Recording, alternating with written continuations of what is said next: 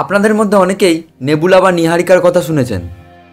আসলে নেবুলা শব্দের অর্থ হলো বাদল। নেবুলা কী এবং কিভাবে সৃষ্টি হয় আজকের ভিডিওতে তা নিয়েই বলবো। সুতরাং ভিডিওটি অবশ্যই প্রথম থেকে শেষ পর্যন্ত দেখবেন। তো চলুন জেনে নেওয়া যাক।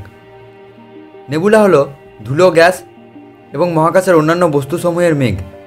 বিভিন্ন গ্যাস যেমন হাইড্রোজেন, হিলিয়াম এবং অন্যান্য আয়োনাইজড গ্যাস, ধুলো প্রভৃতি একে অপরের দিকে আকর্ষিত হয়ে একটি মিশ্রণ তৈরি করে, যা ধীরে ধীরে একটি বড় আকার নেয় এবং নেবুলার সৃষ্টি হয়।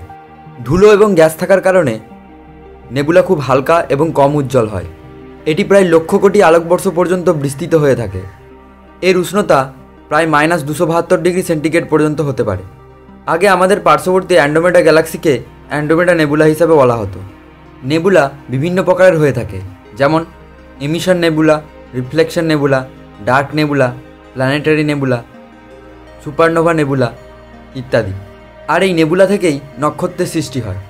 কিভাবে নক্ষত্রের সৃষ্টি হয় তা জানতে ইচ্ছুক হলে অবশ্যই কমেন্ট করে জানাবেন। 26শে নভেম্বর 1610 সালে নিকোলাস ক্লদ ফার্বি নামক এক ফরাসি বিজ্ঞানী টেলিস্কোপ দ্বারা কালপুরুষ নিহারিকা আবিষ্কার করেন। তারপর 1618 সালে জোহান ব্যাপটিস্ট নামক এক বিজ্ঞানী কালপুরুষ নিহারিকাটি পর্যবেক্ষণ করেন এবং অবশেষে 1659 সালে এই নিহারিকা সম্পর্কে সম্পূর্ণ জানা যায়। পরবর্তীকালে ক্রিশ্চিয়ান হাইজেন নামক এক বিজ্ঞানী এই সম্পর্কে বিস্তারিত বর্ণনা করেন। বিজ্ঞানীরা নিহারিকার ছবি নেওয়ার জন্য অনেক উন্নত মানের টেলিস্কোপ ব্যবহার করে থাকেন।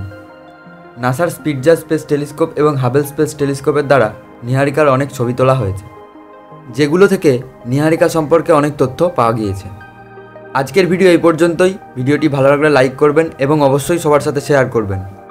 এ সম্পর্কে যদি আরও কিছু জানার থাকে তাহলে কমেন্ট করে জানাতে পারেন। ডেসক্রিপশনে দেওয়া লিঙ্ক থেকে আপনারা মহাকাশ চারণাকে সোশ্যাল মিডিয়াতে ফলো করতে পারেন। এছাড়া ডেসক্রিপশনে মহাকাশ চারণা ওয়েবসাইটের লিঙ্ক দেওয়া রয়েছে, সেখান থেকেও আপনারা মহাকাশের বিভিন্ন তথ্য সম্পর্কে বিস্তারিত জানতে পারবেন। আর মহাকাশ সম্পর্কিত বিভিন্ন তথ্য ও ঘটনাবলীর ভিডিও দেখার জন্য মহাকাশ চারণা চ্যানেলটিকে সাবস্ক্রাইব করার পর পাশের বেল আইকনটি প্রেস করে অল নোটিফিকেশনে ক্লিক করে দেবেন।